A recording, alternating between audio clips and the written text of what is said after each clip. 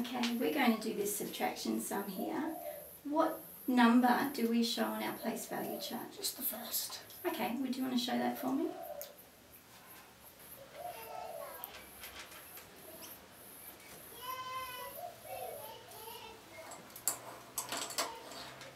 Okay, what number is that? 54. Okay. What do we do first with the subtraction sum? We take 7 from 4. We have to do our ones. Can we take 7 from 4? No. So what do we have to do?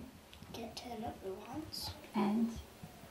Get trade for 110. Yep. Okay, so can you show me how we do that?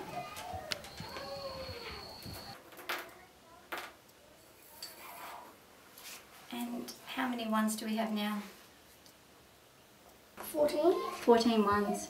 How do we show that on our sum there?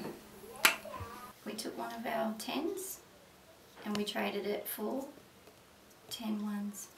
So can we now take 7 from 14? Yes. Okay, do you want to show me how to do that? Okay. How many ones do we have left? 7. Okay, do you want to show that on your sum? And what do we need to do now? Take 3 from 4. Okay, do you want to do that? Okay, how many 10s do we have left? Just 1. Okay, do you want to record that? So what's our answer? 17. Great, excellent.